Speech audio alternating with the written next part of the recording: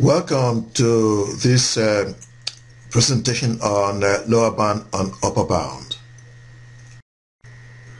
Okay, we have two boxes, X and Y, and X has got dimension of 28 by 26, that's the length and the width, while Y has got dimensions of 25 by 26, that's the length and the width as well. And all measurements are to the nearest centimeter. We're asked to find the maximum and minimum possible areas for both boxes. And then we have to find the cross-sectional area of Y as a fraction of that of X. Now, what is the highest and lowest fraction we can get? Because the measurement is done to the nearest 1 centimeter, if we divide 1 by 2, we get 0.5. So we then add 0.5 to 28 and subtract 0.5 from 28. So the length has got to be within 28.5 and 27.5 centimeters. Similarly, for the width of 26, we can add 0.5 to 26 and subtract 0.5 from 26, and we end up with 25.5 centimeters. We then create a table using the extreme values and then find area, in the sense that area is length times width.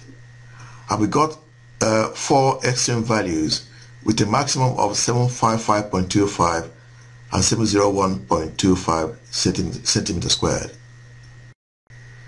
Right, now same as for box X, if we add 0.5 to 26 and subtract 0.5 from 26, the length has got to be within 26.5 and 25.5.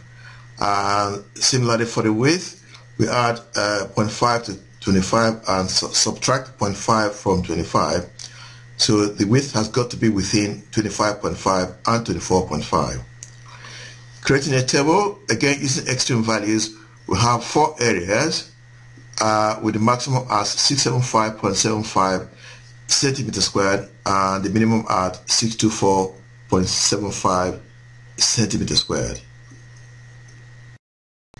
Now, rewriting the areas for boxes X and box Y, we have the areas as shown here. Now we want to state the area of box Y as a fraction of the area of box A or box X.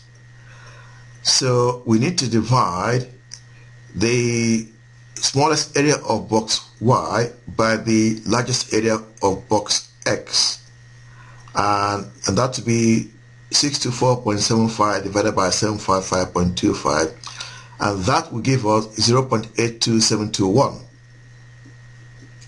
Similarly, for the biggest fraction, we need to divide the largest area for box Y by the smallest area for box X, and we get 0.963636.